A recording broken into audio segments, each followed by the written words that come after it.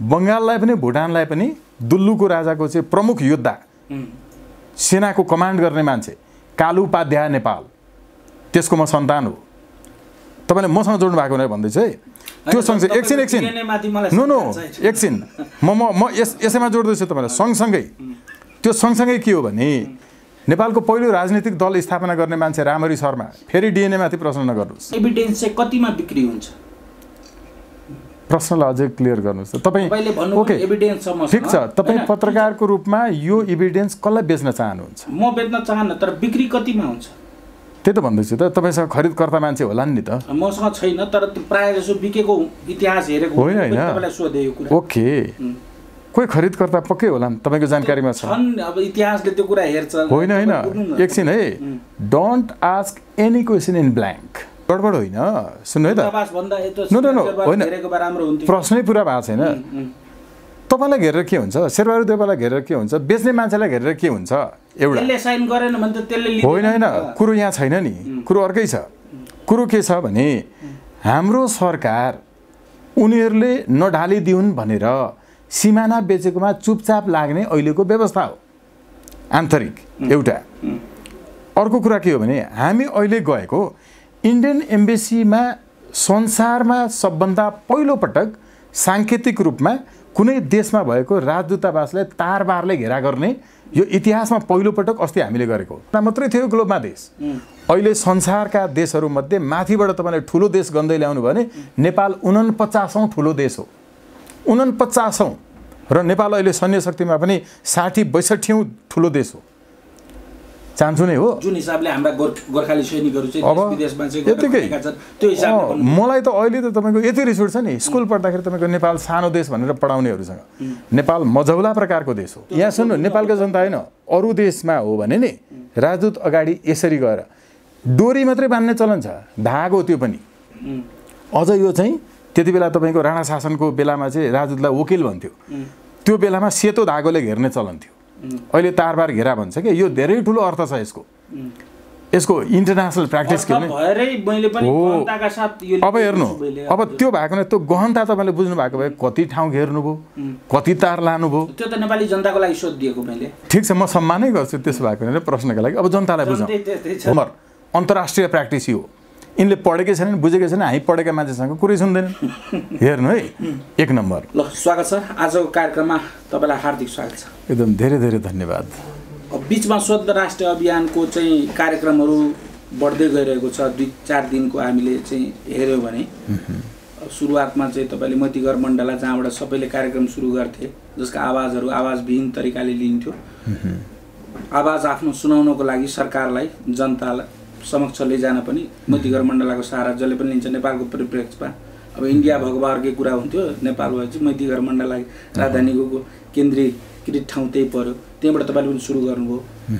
एम्बेसीलाई target गराउनु भएको छ, तर धेरै नेताहरूले यो भनेका छन् यो बिचमा र अथवा धेरै राजनीतिक विश्लेषकहरूले कि एम्बेसी घेर्नु सट्टा अथवा चाइनिज एम्बेसी घेर्नु सट्टा अथवा भारतीय एम्बेसी घेर्नु सट्टा सिंहदरबार घेर्नुपर्छ, प्रधानमन्त्रीको कार्यालय घेर्नुपर्छ, किनभने यिनीहरूले चाहिँ लिपुलेक कालापानी र लिम्पिया धुरा चाहिँ बेचेका हुन् भन्ने खालको तथ्यहरू प्रमाणित भइरहँदा तपाईँ फेरि त्यही पुरानो तरिकाले चाहिँ किन एम्बेसी घेर्ने काम गर्दै हुनुहुन्छ? तपाईँको अभियानले त्यो किन गर्दैछ?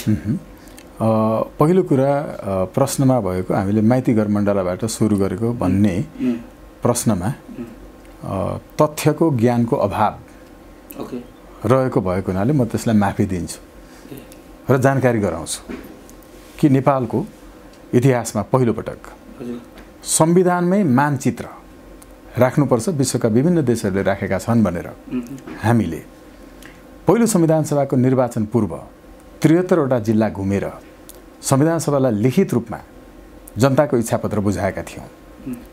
नेपालको इतिहासमा पहिलोपटक हामीले कुनै पनि एउटा त्यस्तो समूहले, शक्तिले, वैचारिक आस्थावान समूहले संविधानमै मुलुकको मानचित्र राख्यो भने यसरी अहिले मिचे जस्तो मिच्न सक्दैनन् भन्ने यत्रो जानकारी राखेर विश्वका अरू अभ्यासहरू सरह त्यो राख भनेर भनेका थियौँ।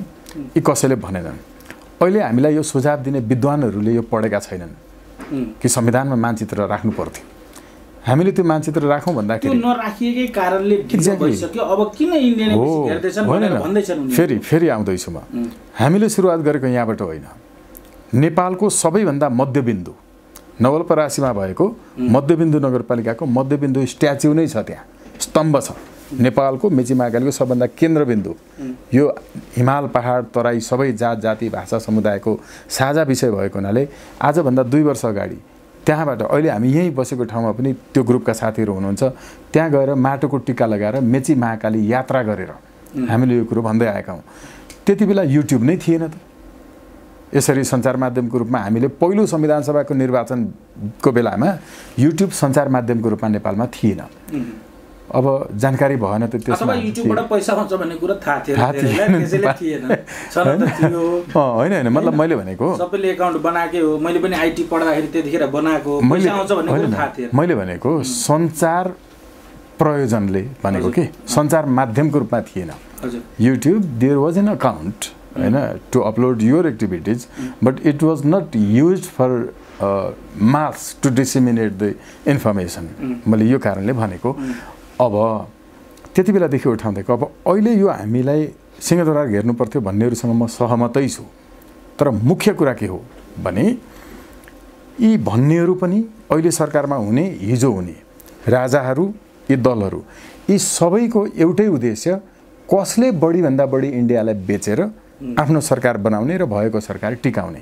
त्यो त प्रमाणित भइसक्यो हो। यिनीहरूको प्रतिस्पर्धा यो छ। त्यसकारण यो अहिले जसले हामीलाई सिंहदरबार घेर्नु पर्थ्यो भनिरहेका छन् नि, हाम्रो लडाइँ त दैनिक सिंहदरबारसँग भइरहेछ त। म आफै घाइते छु। यहाँहरू आफैले डिसेमिनेट गर्नुभएको छ मिडियामा कि कति साथीहरू हाम्रो घाइते भएर अहिले पनि वीर हस्पिटलमा हुनुहुन्छ, भोलि पनि 2 जना साथीहरूको चाहिँ अपरेसन भइरहेछ, हामीले गोजीबाट 2-4 रुपियाँ उठाएर अपरेसन गरिरहेछौँ। हेर्नुहोस् है, नेपाल आमा लेखिएको, नेपाल आमा जिन्दाबाद लेखिएको ब्यानर स्वार्थै आएर यस्तो रिसपूर्वक च्यातेको देख्दाखेरि इन्डियाको एजेन्ट नेपाल सरकार, को पनि महाएजेन्ट नेपाल प्रहरी। यद्यपि यो वाक्य पुरा गरिहाल्छु। It's not an emotional,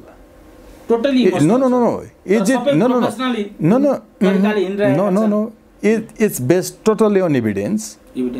It's not based on emotion because it's not regarding एभिडेन्सको आधारमा त न्यायालयको अगाडि धेरै मान्छेहरू राखेकै हुन्छ नि डेली। होइन तपाईले एकछिन नेपालको नक्सा चाँदैनी र दोधारा नेपालको नक्साबाट हटाएर इन्डियाको पोल्टामा पारिदिएर पहिलो संविधान सभाको निर्वाचनमा नेकपा माओवादीले प्रकाशित गरेको इलेक्ट्रोल पाम्पलेटमा जो थियो महेन्द्रनगरको भीमदत्त नगरपालिकामा उभिएर यसरी नै त्यो पोस्टर देखाएर तत्काल खारेज गरेर नभए यो देशघाती हुन् यिनीहरूलाई कारबाही गरेर भन्ने मान्छे मै हो। पहिलो संविधान सभाको निर्वाचन अहिले पनि युट्युबमा भिडियो हेर्न सकिन्छ। अब अहिले भनेको देखि हाम्रो भूमिलाई उनीहरूको नक्सामा पारेर जो प्रकाशित छ नि, यसलाई तपाईँ इमोसन भन्नुहुन्छ? यो वस्तुता छैन यसमा। तपाईले गरेका आन्दोलन इमोसनली छन्? नो एकछिन, आन्दोलन इमोसनल होइन नि। यो अहिले हामीले जे देखायौँ यो वस्तुगत होइन। इमोसनल मैले भनेको कुरा इमोसन हुँदैन राष्ट्रवादमा, इमोसन हुँदैन राष्ट्र प्रेममा। इमोसन छैन भने त त्यो त राष्ट्रको सीमा तपाईको आफ्नो भूमि अर्कोले मिचेर आफ्नो देशमा पारेर प्रकाशित गर्दा पनि इमोसन नहुने मान्छे त गर्वमै तोइएको भए हुन्थ्यो। तपाईको यो एभिडेन्स चाहिँ कतिमा बिक्री हुन्छ? प्रश्नलाई अझै क्लियर गर्नुहोस् त तपाईँ। ओके, एभिडेन्स समस्या ठीक छ। तपाईँ पत्रकारको रूपमा यो एभिडेन्स कसलाई बेच्न चाहनुहुन्छ? म बेच्न चाहन्न, तर बिक्री कतिमा हुन्छ? त्यही त भन्दैछु त, तपाईँसँग खरिदकर्ता मान्छे होलान् नि त। मसँग छैन, तर प्रायः जसो बिकेको इतिहास हेरेको होइन होइन। तपाईलाई सोधे यो कुरा। ओके, कोही खरिदकर्ता पक्कै होलान् तपाईँको जानकारीमा छ? अब इतिहासले त्यो कुरा हेर्छ। होइन होइन, एकछिन है, don't ask any question in blank if you don't have any background information, if you don't have any proof. तपाई कतिमा बिक्नुहुन्छ भनेर सोधेको छैन मैले। नो होइन, आई टु सुन न, म जस्तै कुरा गर्ने मान्छेले बिक्री भएको हुनाले यो देश यहाँ आइपुगेको। मलाई पनि क्वेसन गर्नुस् न। त्यसैले त मैले सोधेको। स्वागत नेपाल किन बिक्री हुँदैन, स्वतन्त्र राष्ट्रिय अभियान किन बिक्री हुँदैन, यी यस्तै एन्टी इन्डियन सेन्टिमेन्टलाई नेपालको राष्ट्रवाद भनेर बुझाए, सिमानाको कुरा जसले गर्दै आए होइन, यो कुरा गर्दै आएका मान्छेहरू बिक्दै आए, एजेन्डा पहिला उठाए। हामी जस्तै यो इन्डियन चाहिँ चलचित्र बन्द गर्नुपर्छ भन्नेहरू अहिले तिनका एजेन्ट हुन्। भोलि हामी पनि त्यही गर्छौँ होला, तर कसले चाहिँ गर्दैन? केवल 4वटा कुरा जसले गर्छ त्यसले गर्दैन। त्यो के हो भने हाम्रो सिमाना बेचिएको भन्छौँ नि हामी, मिचिएको भन्छौँ नि, एकचोटि जनतालाई प्रष्ट बुझाइदिउँ यो बेचिएको भनेको के हो। के पैसा खनखन्ती लिएर आएर आफ्नो अकाउन्टमा पैसा हाल्ने हो? बेचिएको के हो, के गर्दा बेचेको हुन्छ, यो बुझाउनु जरुरी छ। यो के हो भने आफ्नो सरकार विदेशीले नढालिदियोस् भन्नका लागि उसले जे गर्दै आउँछ त्यो सहेर पुरा भएको छ नि, त्यो सहेर बसिदियो भने उसले सरकार ढाल्दिँदैन।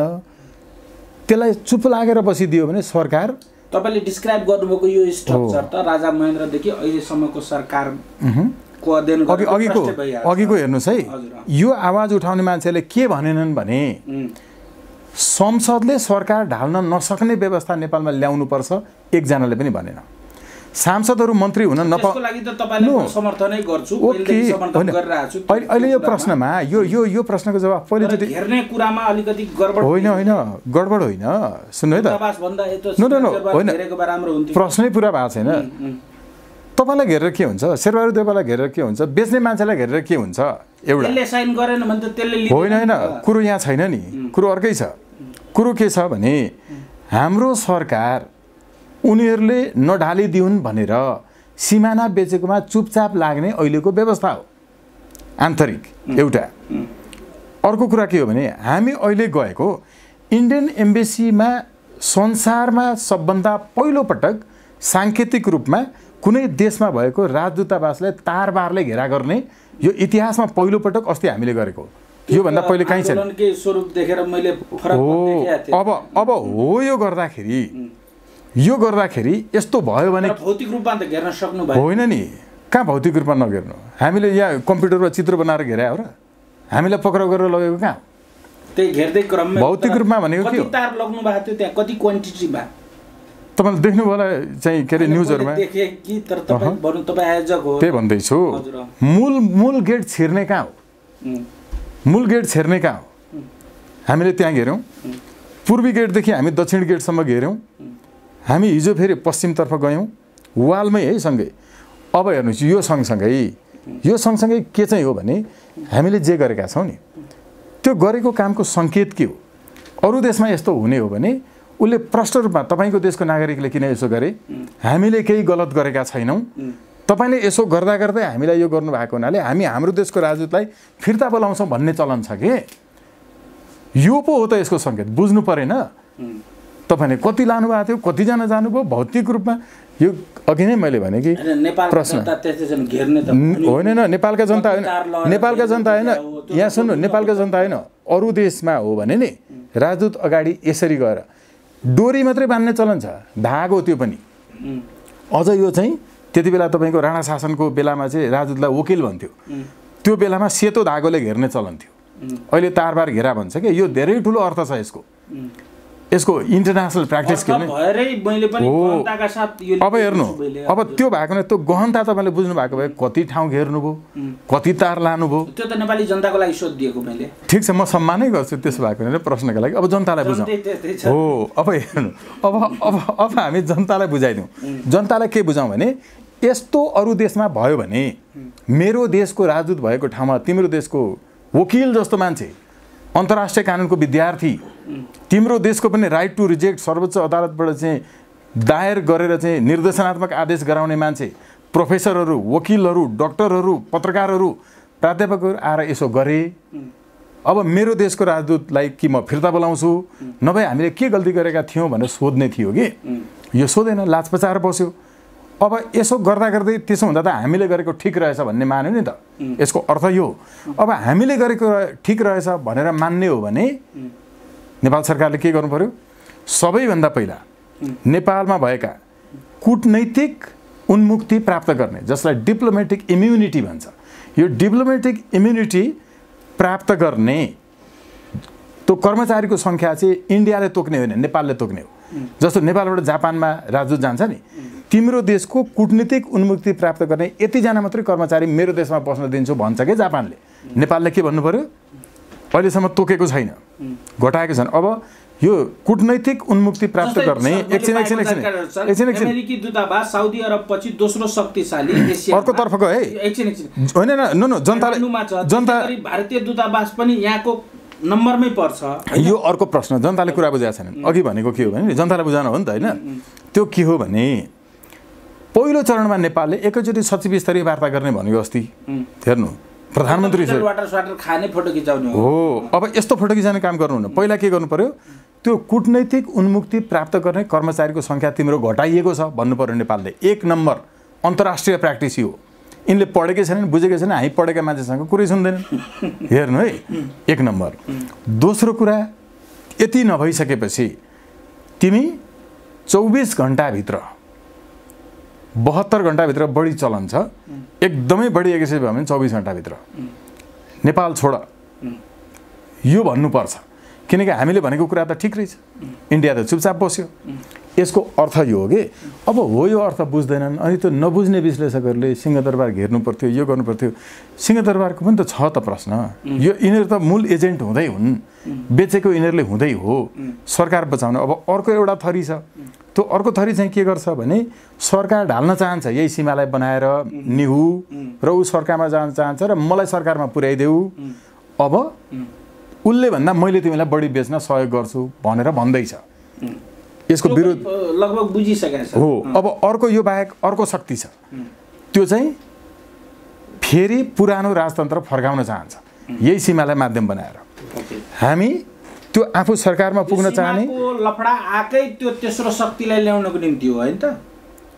होइन, सीमा होइन, हामी लफडा गरिरहेछौँ हैन। तपाईलाई भनेको हैन, सुन्नु न, हैन तपाईले ल्याएको हो सीमा विवाद हो, त्यही भन्दैछु। होइन आइसकेपछि तपाई बोल्दै हुनुहुन्छ होइन, नो तपाईले गलत बुझ्नुभयो, तपाईले गलत बुझ्नुभयो नि। हजुर भन्नुस् त। मानचित्र संविधानमा राख्नुपर्छ भनेर भन्ने हामी हजुर त्यो बेला यो विवादको कुरा चाहिँ आज हो 18 सालमा हो, 18 सालमा हो सर। सीमा चाहिँ पहिलेदेखि बिचिएको, तर यो चाहिँ सर्फेसमा ल्याइएको अहिले किन भन्देखि ल्याइएको होइन, उद्देश्य अर्कै होला।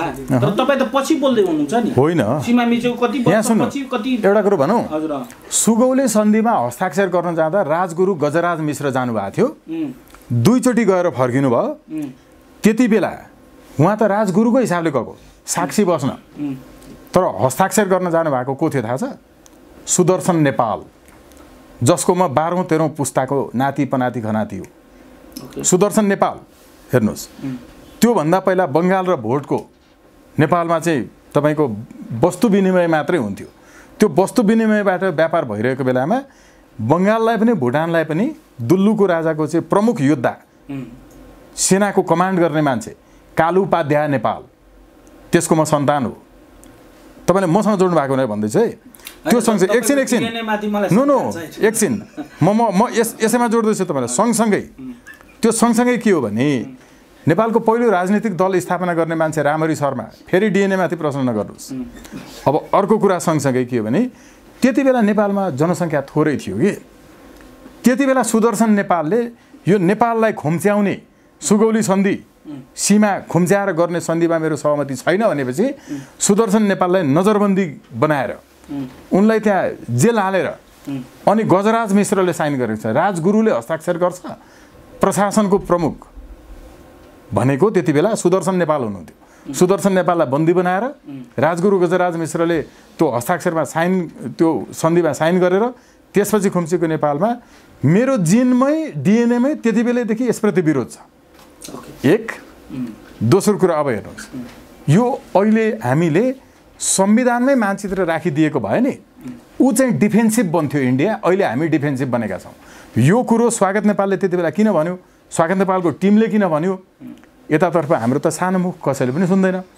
अहिले मैले भनेको कुरा कृपया विनम्रतापूर्वक हाम्रो केन्द्रीय विश्वविद्यालयको इतिहास विभागको प्रमुख भइसकेको प्राध्यापक पूर्णप्रकाश यात्री इतिहासकार, संयोगवश उहाँ पनि नेपालै हो, मेरो बुवाले टिका लाउनुहुन्थ्यो उहाँसँग, उहाँले लेखेको कौशिक आदि सन्तति भन्ने पुस्तकको 194 र 193 पेजमा लेखेको छ, तस्बिरसहित फोटोसहित सुदर्शन नेपालहरूको। हेर्नुहोस्, यो भनेको के हो भने अलिअलि अध्ययन गर्दै जाँदाखेरि यी कुराहरू थाहा छ भने त्यति बेला नेपालमा जनसङ्ख्या थोरै थियो, घरधुरी थोरै थिए, तपाईको 16 वर्ष कटेका हरेक मान्छेलाई युद्धमा आउन पृथ्वीनारायण शाहले अनिवार्य सैनिक स्वयंसेवाको व्यवस्था गरेका थियो।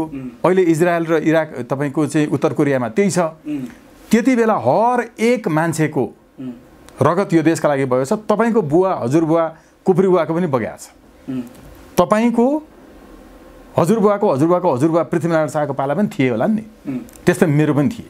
हर एक मान्छेको घरबाट मान्छे गएको थिए। विशे नगरजी जस्तो एक तपाईको चाहिँ छालाको पैसा उठाएर देखि लिएर कसैले भएको खुकुरीहरू हतियारहरू अर्जापेर सहयोग गरे। महिलाहरूले गएर तपाईको युद्ध भइरहेको बेलामा चाहिँ गएर भुटेको मकै र मुलाका पातहरू बाँडे। हेर्नुहोस्, त्यसरी युद्ध भएकोमा तपाईको पनि रगत बगेको छ, मेरो पनि रगत बगेको छ, हाम्रा पुर्खाको बगेको छ। आज यो माथि सोझो सोझो बलात्कार भइरहेको छ अनि यसलाई इमोसनल मात्रै कुरा भन्ने इट्स अ फ्याक्ट। रियालिटी त यो सर अब क्रस गर्न चाहे ल। तपाईँ हामी जस्ता नेपालीहरू चाहिँ सीमा मिचियो देशका आन्तरिक राजनीतिका कुराहरूमा रुमलिरहेका छौँ। अन्तर्राष्ट्रिय एजेन्डा चाहिँ के बन्दैछ भने अब चाइना अब शक्तिशाली राष्ट्र हुने भयो। अब रसियन राष्ट्रपतिको भ्रमण हुँदैछ नेपालमा हैन। इन्डियाको आफ्नै दाउ पेच होला। हामी चाहिँ यो अर्कै कुरामा अल्झिरहेका छौँ। त्यसैले मैले अघि सोधेँ नि तपाईँको त्यो evidence कतिमा बिक्री हुन्छ भनेर। It's a foolish question because yes.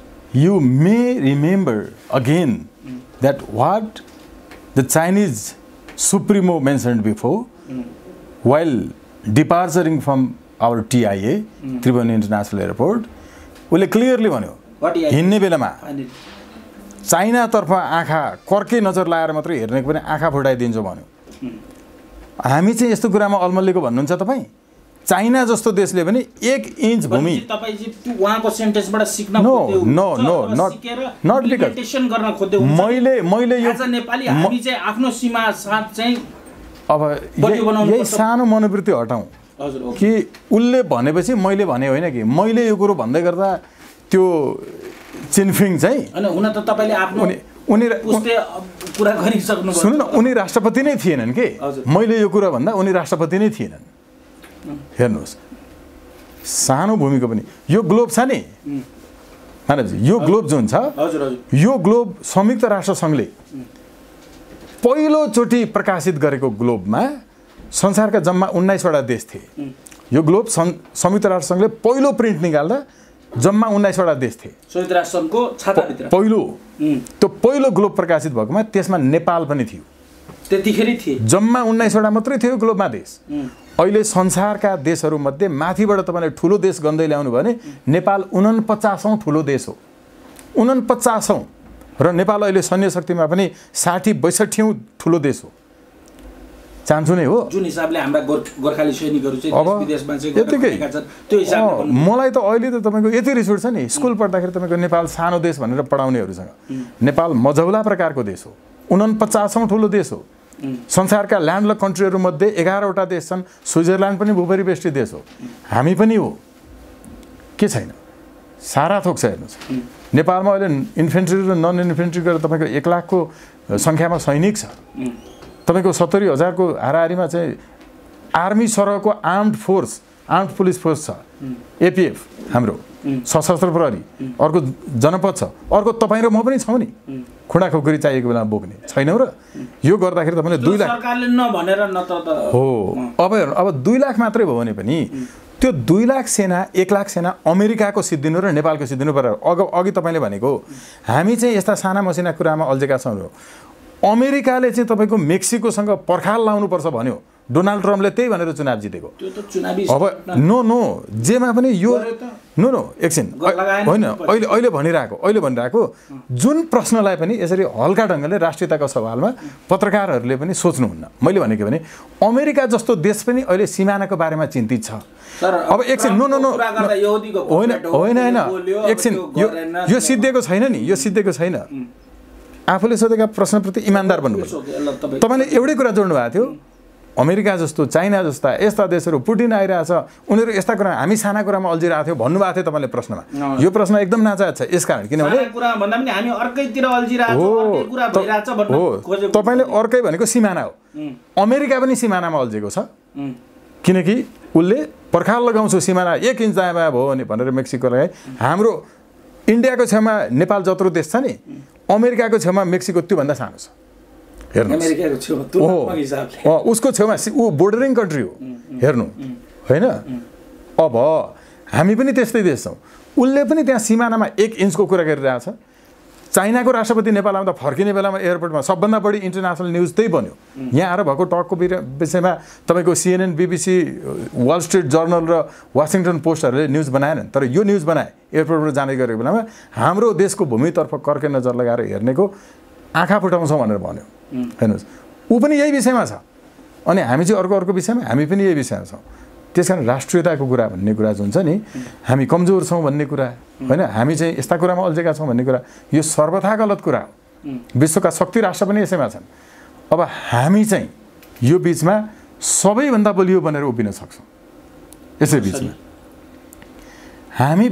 हामी बिना बेलायतको सेना चल्दैन हामी बिना इन्डियाको रेजिमेन्ट चल्दैन हामी भनिरहेछौँ त जो गोर्खाली सैनिक भनेर त्यहाँ गएका हुन्छ तिनीहरू चाहिँ बेलायती भइसकेका हुन्छन् कसरी हामी भन्दै हुन्छ बेलायती भइसकेका हुन्छन् इमोसनल डिस्टेन्सको डिस्क्राइब गर्नुस् त तपाईँ होइन अहिले मैले भनिरहेको छु नि जब युद्धको बेला हुन्छ नि यो युद्धको बेलामा गोर्खा रेजिमेन्टको हतियार भारतीय राष्ट्रपति कार्यालयतर्फ सोझिनेछ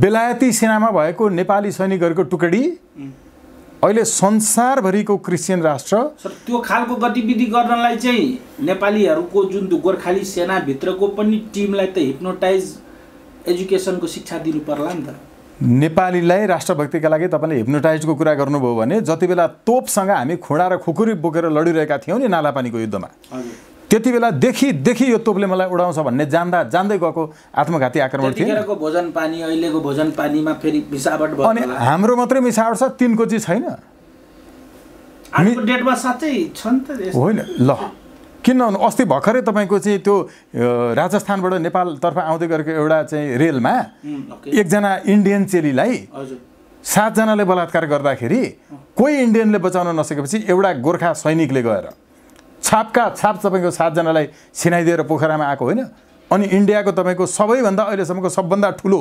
राष्ट्रपतिले दिने त्यहाँको पुरस्कार त्यो सैनिकलाई दिएको होइन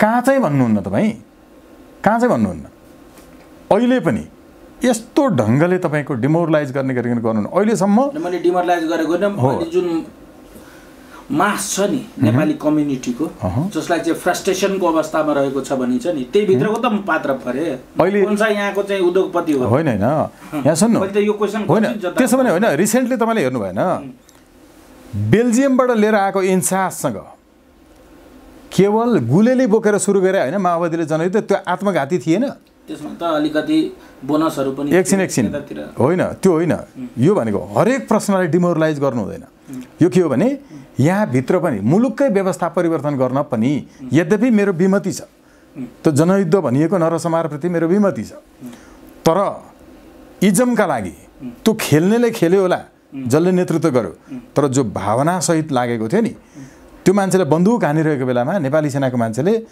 तलब सम्झिरहेको थियो होला तर इजमका लागि वादका लागि व्यवस्था अन्त्य गर्नका लागि जसले गोली चलाइरहेको थियो म त ती सब ठाउँमा पुगेर हेरेको छु उसले गोली हानिरहेको बेलामा वाद सम्झिरहेको थियो मर्न जाँदाखेरि म चाहिँ पहिला मर्न जाने भन्ने कम्पिटिसन थियो यो भनेको के भने संसारको अहिलेसम्मको सबभन्दा लास्ट इन्सर्जेन्सी भनेको नेपालको अहिलेसम्म सबैभन्दा अन्तिम युद्ध जो देखि इन्साससँग देखि AK-47सँग केवल गुलेली बोकेर भिड्न गरे त्यसलाई खोस्यो कोटबाँडा जस्ता ठाउँका मान्छेहरू नेपाली सेनाको हतियार पहिलोचोटि महिलाको मात्रै समूहले खोस्यो हेर्नुहोस् यी मान्छेहरू के हुन् अहिले पनि बम बनिरहेछन् नेपालमा बनेको छैन अहिले पनि पड्किरहेछ नि तर हामीले यहाँ प्रश्न गर्न सजिलो छ मान्छे मरिरहेछन् यो भनेको के हो भने अहिले पनि देखिकन त्यस्तोसँग भिड्न जाने शक्ति अहिलेसम्म विश्वको सबभन्दा पछिल्लो उदाहरणै नेपालको अस्तिको सशस्त्र युद्धहरू अहिले पनि भइरहेछ यस्तो भावना छ देखि यसलाई मेलामा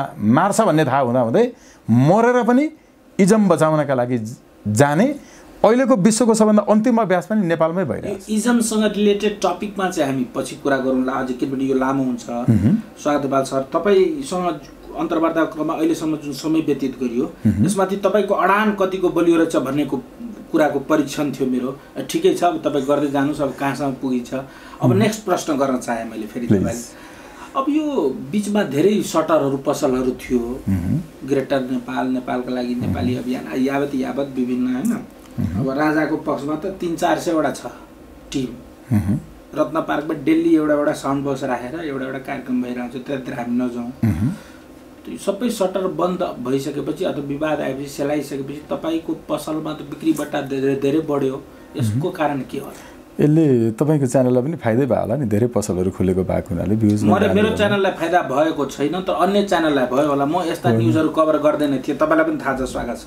दुई तीनटा च्यानल त तपाईँकै छ भन्ने ओके, यहाँ कुराहरूको पछि लाग्दिनँ र म त्यो त्यस्तो कभर गर्दिनँ, तपाईँलाई थाहै छ होइन। तर धेरै बन्द भयो। अब अहिले तपाईँको चालु भएको छ। अब यसलाई पसलै त नभनिराखौँ होइन, किनभने तपाईँले यति लामो होइन प्रवचन दिइसक्नु भएको छ, विभिन्न तर्क वितर्क अडानहरू प्रस्तुत गरिसक्नु। तपाईँको डिएनएको सवालमा पनि तपाईँ पास भइसक्नुभयो। अब त्यो हिसाबले चाहिँ अब यो स्वतन्त्र राष्ट्रिय अभियानले, स्वतन्त्र राष्ट्रिय अभियानका केही कुराहरूसँग मेरो एकदम 100% विमति छैन। फेरि 100% सहमत छु, किनभने यो भोट हाल्ने कुरा, राइट टु रिजेक्ट कुराहरू किनभने म आफै भोट नहालेको पत्रकार परेँ, अहिलेसम्म मैले भोट हालेको छैन कुनै पनि चुनावमा। तर यो पछिल्लो जुन एक्टिभिटी छ नि, यो चाहिँ अलिकति मलाई चाहिँ पर्सनली एनालाइसिस गर्दा यो अलिकति नाटकीय, व्यावसायिक, गिभ एन्ड टेकमा आधारित लागेको हुनाले यो लम्बेतान कार्यक्रम पनि गरेको हो। होइन, सही भन्नुभयो। सही के भन्नुभयो भने यो एकदम प्रश्न गर्नै पर्ने कुरा थियो। आजभन्दा अगाडि किनभने धेरै फेल भयो नि त। तपाईँ चाहिँ यसलाई चाहिँ किन पास गर्नुपर्ने, तपाईँकै कुरा चाहिँ किन ठिक हो भन्ने तपाईँले सोध्नु पर्यो नि त। हो नि। अब हो यो किन गर्नुपर्ने भने अहिलेसम्म हामीले भने जस्तो कक्कलले भन्यो, जुन शक्तिले देशको आइजिपी नियुक्त गर्छ, जुन शक्तिले देशको सेनापति नियुक्त गर्छ, जुन शक्तिले देशको राष्ट्रपति बनाउँछ, जुन शक्तिले देशको प्रधानमन्त्री बनाउँछ, त्यसका विरुद्ध तपाईँ लड्दै हुनुहुन्छ। तपाईँ कसरी, कुन आधारमा, कुन बाटो? अब त्यो रामायणमा चाहिँ त्यो पुलै नभएपछि ढुङ्गाकै पुल बनाइदिएको थियो। तपाईँको लागि पुल कसले बनाइदिन्छ भन्ने मेरो प्रश्नको सम्पूर्ण आशय चाहिँ त्यो हो। कसरी तपाईँ सफल बन्नुहुन्छ भन्ने मेरो आशय। सुन्नु न, यो ठ्याक्कै महाभारत हेर्नुभयो भने थाहा भइहाल्छ। महाभारतभित्र हिन्दूहरू नै थिए, एउटा आतङ्कवादी कौरवहरू थिए, सुतिरहेको घर नै राति जलाइदिन्थे पाण्डवहरू हो, बसिरहेको नै आफ्नो कब्जा गर्थे, अर्काको श्रीमतीलाई जबरजस्ती आफ्नो बनाउँथे। यी कौरवहरू थिए। त्यति बेला पनि तपाईँको अतिवाद हिन्दूभित्रको, हिन्दू आतङ्कवाद अहिले पनि विश्व हिन्दू आतङ्कवादको नेता कौरवहरू त्यसैले बनाउँथ्यो राष्ट्रपति, त्यहाँ त्यसैले बनाउँथ्यो राजा कौरवहरूले। मोदीले आफूलाई त भारतीय राजनीतिमा श्रीकृष्ण भनेर चाहिँ अगाडि बढिरहेका छन्, तपाईँले होइन यसैले भन्दैछु। हो, उनी चाहिँ विश्व आतङ्कवादी नेता हो। उनले सिखहरूलाई अन्त्य गरे, उनले मुस्लिमहरूलाई अन्त्य गरे, उनले क्रिस्चियनहरूलाई अन्त्य गरे। हिन्दूले छिमेकीको आमा बलात्कार गर्दैन, त्यो हिन्दू हुन सक्दैन। उनले हाम्रो मातृभूमिमाथि बलात्कार गरे, त्यसकारण उनी हिन्दू हुन सक्दैन। आध्यात्मिक मान्छे यस्तो हुँदैन। हिन्दूको नाममा कलङ्क, the Slur in the name of the Hindu in world, really an enemies for the totally स्पिरिचुअलिजम। उसले बुझोस् भनेर भने हो, हिन्दी नआउने भएकोले। अब मोदीको विरोध गर्दै गर्दाखेरि मोदीसम्म यो कुरा एकछिन बार्गेनिङ रूपमा तपाईँको पकेटसम्म आइपुग्छ कि भन्ने मलाई मैले त्यही भन्दैछु। तपाईँले यति मात्रै जानकारी राख्नुहोस्, यो चारवटा कुरा जसले भन्छ मेरो सम्पूर्ण टेलिफोन कल डिटेल सार्वजनिक गरी पाऊँ, मेरा नातागोता कुल कुटुम्ब सबैको जुन सम्पत्ति छ त्यसको हर एक अपडेट गरी पाऊँ, नेपालमा डाइरेक्ट जनताबाट छानिने शासन व्यवस्था, दुई दलीय व्यवस्था 51% ल्याउनेले मात्रै सरकार मेरो विशेष समर्थन छ हो। यसमा समर्थन छ भने यहाँ सुन्नु, अहिलेसम्म इन्डियाको यो विरोध गलत कामको जसले गरेको छ नि, त्यसले अहिले मैले भनेको कुरा भनेको छ हो। यो जसले भन्दैन त्यसले एन्टी इन्डियन सेन्टिमेन्टलाई भजाएर सरकारमा जाने मात्रै योजना हो। त्यसकारण तपाईँको प्रश्न सही हो। जसले यो मैले भने जस्तो हामी स्वतन्त्र राष्ट्रिय अभियानलाई भने जस्तो भन्दैन, हामीलाई सरकार बनाउन सांसद ढालेर अविश्वासको प्रस्ताव ल्याएर सरकार बनाउने व्यवस्था होइन। सोझो जनताले चुनेकोले सरकार बनाउने व्यवस्था भयो भने इन्डियाले जे गरे पनि सहेर बस्दैन, किनकि सरकार उसले ढालिदिँदैन, सरकार जनताले बनाएको हुन्छ। सांसदलाई उनीहरूको पैसा ल्याएर अविश्वासको प्रस्ताव ल्याएर सरकार ढाल्ने व्यवस्था हुन्छ। यो अहिले जे भन्यौँ नि हामीले यो जसले भन्दैन त्यसले एन्टी इन्डियन सेन्टिमेन्टलाई बजाएर पैसा खान्छ, एजेन्ट उनै हो। तर हामी चाहिँ होइन भन्ने कुराको प्रमाण यो हो कि हामी इन्डियनहरूले सांसदलाई प्रयोग गरेर सांसदको भोट किनेर अविश्वासको प्रस्ताव ल्याएर सरकार ढालिरहने व्यवस्था पनि बचाइरहन चाहन्छौँ हामी भन्दैनौँ। यो बचाइरहन चाहने को हो? राप्रपा हो, राजपा हो, राजमो हो, जनमुक्ति हो, कांग्रेस हो, एमाले हो, माओवादी हो, राजावादी हो। किनकि यिनीहरूको किन नहुनु? राजावादी त अझ तपाईँको एक दलभित्र दुई दल खोली गर्छ वारी पारी भनेर त्यति बेला सामते शेर्पाले गीत गाउँदाखेरि उनलाई तपाईँको चाहिँ अपहरण गरियो। अपहरण अहिलेसम्म पत्ता लागेको छैन। त्यसकारण मैले यो भनिरहेको के हो भने हो यो कुरा जसले भन्दैन नि एकदम प्रष्ट हुनुहोस् है, सबै यो सुन्ने कार्यक्रम सुन्नेहरू, जसले नेपालको सरकार नेपालीले बनाउने हो, डाइरेक्ट जनताले भोट हालेर बनाउने हो, सांसदले होइन। यो सांसदले सरकार बनाउने, सांसदहरू मन्त्री प्रधानमन्त्री हुन पाउने व्यवस्था हुनु हुँदैन भन्नेहरू केही छन्। तर यिनीहरूले अल्टिमेटली संसदबाट राष्ट्रपति वा प्रधानमन्त्री बनाउने कुरा गरिरहेछन्। यिनीहरू पनि ढाँट हुन्। डाइरेक्ट जनताबाट चुनिने व्यवस्था भयो भने सरकार ढाल्न सक्दैन नि त इन्डियाले। अहिले त सरकार इन्डियाले ढाल्न सक्ने व्यवस्था हो। सांसदलाई पैसा दिएर उनीहरूले अविश्वासको प्रस्ताव ल्याएर मसँग पैसा पनि मै ढाल्दिन्छु, तपाईँ ढाल्न सक्नुहुन्छ नभए व्यवस्था। अब हो यो व्यवस्था हुनुहुन्न भनेर तपाईँ पनि भन्नुहुन्छ होला। त्यसकारण तपाईँ र म चाहिँ परिचालित होइन, परिचालित हो कि होइन भनेर चिन्ने इन्डिकेटरहरू अहिले मैले भनेको मात्रै हो। जसले डाइरेक्ट जनताबाट चुनिने हुनुपर्छ भन्दैन त्यो विदेशीको एजेन्ट हो। मेरो यो कार्यक्रमको अन्तिम प्रश्न, अब भोलिदेखि तपाईँहरूको चाहिँ लिपुलेखमै चाहिँ कालापानीमा कहाँ आमरण अनसनकै सुरुवात गर्दै हुनुहुन्छ। तपाईँ यसमध्ये तपाईँको स्वतन्त्र राष्ट्रिय अभियानको एकजना अभियानी केएन बस्यालजी चाहिँ त्यहाँ अनसन बस्दै हुनुहुन्छ। यो अनसनले चाहिँ कस्तो खालको प्रभाव पार्छ जस्तो लाग्छ तपाईँलाई? यो भूमि चाहिँ विश्वको सबैभन्दा पहिलो अनसनको अभ्यास भएको भूमि हो। पहिलो संसारको सबभन्दा पहिलो अनसन बसिएको भूमि हाम्रो नेपाल हो। नेपालको सुनसरीको रामधुनी हो। नेपालको सुनसरीको रामधुनीमा भगवान रामचन्द्र वनवास जाँदा तपाईँ फर्केर राज्य सञ्चालन गर्नुहुन्न भने म अनसन बस्छु भनेर भरत हो भरत चाहिँ त्यहाँ अनसन बसेका थिए, संसारको पहिलो अनसन। र अहिलेसम्म अनसन बस्दा बस्दै अनसनकै क्रममा मृत्युवरण गरेको संसारको सबभन्दा पछिल्लो भूमि पनि नेपाल हो। नन्दप्रसाद अधिकारी अनसन बस्दा बस्दै उनको मृत्यु भयो। हाम्रो यो अनसनको अभ्यास नेपालको जुन छ यो अभ्यासमा तपाईँको चाहिँ बेलायतको सबभन्दा ठुलो आर्मीहरूलाई दिने पुरस्कार सफ्रागेट मेडल, त्यो चाहिँ सफ्रागेट काण्डमा बस्ने चाहिँ अनसन बस्दा बस्दै मरेका 250 जना मान्छे मरेका थिए। हाम्रो यहाँ तपाईँको आसाममा चाहिँ होइन त्यो शर्मिला चानु जस्ता मान्छेहरू अनसन 27 वर्षसम्म बसेर आएका मान्छेहरू, यो सबैको पृष्ठभूमिमा नेपालको चाहिँ अनसनको त्यो आध्यात्मिक आदर्श पनि नेपालको अनसनमा छ। त्यो अन्ना हजारे अनसन बसे जस्तो होइन नि, त्यो तपाईँको त्यो के आप पार्टीको मान्छे अनसन बसे जस्तो होइन नि। यो अनसन कजका लागि, राष्ट्रियताका लागि, त्यो भरतको पावन भूमिमा उनले बसेको, उनीहरू पनि भ्रष्टाचारको विरुद्ध हो। तर म डिफ्रेन्सिएट गर्नु पर्यो भने लामो हुन्छ। तर केएन बस्याल जो अघि भन्नु स्वतन्त्र राष्ट्रिय अभियानको सदस्य पनि होइन, उहाँ कुनै पनि सङ्घ संस्था र पार्टीको सदस्य होइन। तपाईको स्वतन्त्र राष्ट्र अभियान जसको संयोजक तपाईँ हुन्छ, जसको नेतृत्व तपाईँको सदस्य होइन? होइन नि, के हो त? उहाँ त एकदम स्वतन्त्र नागरिक, उहाँप्रति हाम्रो पूर्ण रूपमा ऐक्यबद्धता छ।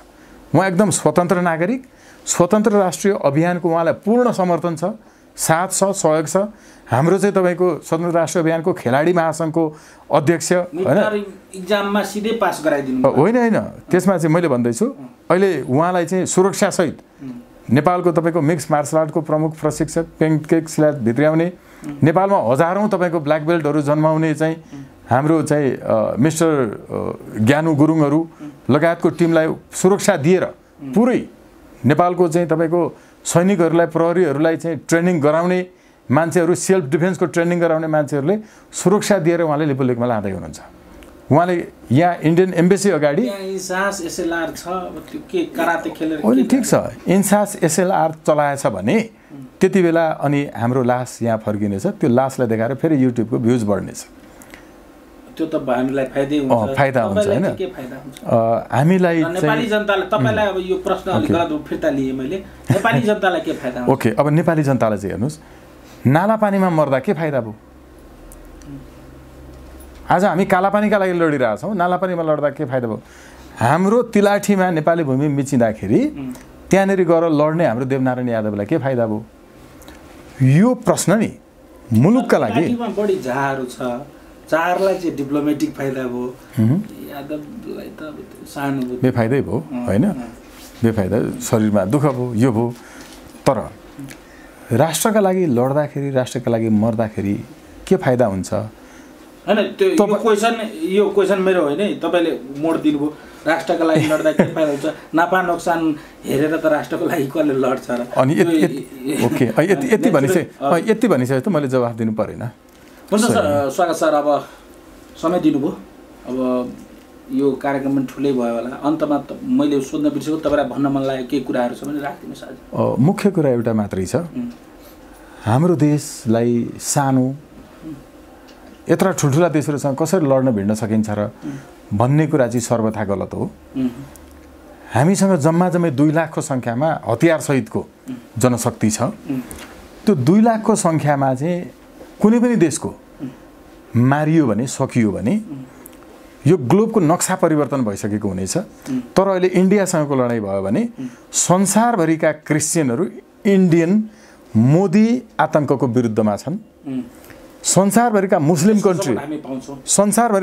कन्ट्रीहरु तपाईको हिन्दूका नाममा कलंक हिन्दू आतंकवादी मोदीको विपक्षमा छन् यद्यपि हामी इन्डियन म स्वयं पनि हिन्दूको कुलमा जन्मिएको भएको हुनाले भए पनि हामी चाहिँ पाण्डव हिन्दूहरु हौं उनीहरु कौरव हिन्दूहरु हुन् त्यसो भएको हुनाले संसारभरिको अहिले समर्थन चाहिँ नेपालको पक्षमा र इन्डियाको क्षेत्रीय आतंकवादको विरुद्धमा भएको हुनाले सबैको समर्थन हामीलाई हुन्छ ढुक्कसँग जुनसुकै अवस्थामा लड्न भिड्न पनि व्यक्तिगत रूपमा घरमा भएका हात हतियार खुँडा खुकुरी सबै लिएर तयार हुनुपर्छ र यो एउटा कुरा प्रत्यक्ष युद्धको अप्रत्यक्ष युद्ध जुनसुकै बेला पनि हामीले खेती कमाउँदै आएको ठाउँमा नेपालको राष्ट्रवादी मधेसी चेलीबेटीहरु जहाँका युवाहरु सबै दुबई कतार अरब मलेसिया छन् नेपालको सीमाना बचाएर बस्ने मधेसी राष्ट्रवादी चेलीबेटीहरुलाई इन्डियन फोर्सले बलात्कार गरिरहेको छ त्यस्तो बलात्कार सहेर नेपाली मधेसी चेलीबेटीहरु हाम्रो सीमाना बचाएर बसेका छन्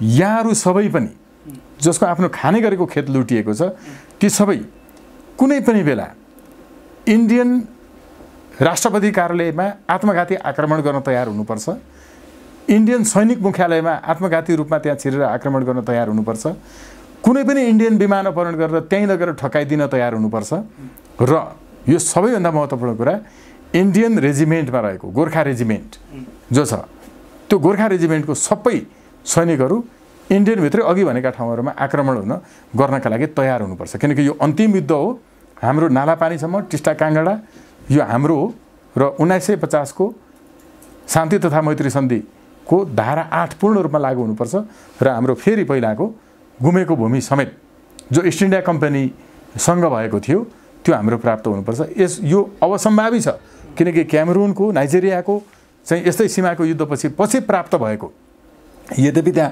अन्तर्राष्ट्रिय अदालतले गर्यो राज्यले गरेन भने अब तपाईहरुको नागरिकको तहबाट त्यो आत्मघाती आक्रमण गरेर पनि यी दुईटा देशका हाम्रो देश विरुद्ध उनीहरुसँग साँठगाँठ गर्ने हाम्रै शासकलाई पनि त्यहाँको नेपालको यो मातृभूमि बलात्कार गर्नेहरुलाई पनि हामी ठेकमा ल्याउन सक्छौं अहिलेको विश्वको अभ्यास यही हो हुन्छ स्वागत छ तपाईहरुको प्रयास राष्ट्र र राष्ट्रियतालाई जगाउने खालको छ राष्ट्र प्रेमीहरुले गर्ने अभियान हो सफलताको शुभेच्छा र शुभकामना दिन चाहन्छु आभार व्यक्त गर्छु दिनुभयो धेरै धेरै धन्यवाद धन्यवाद ज्ञापन गर्छु भयो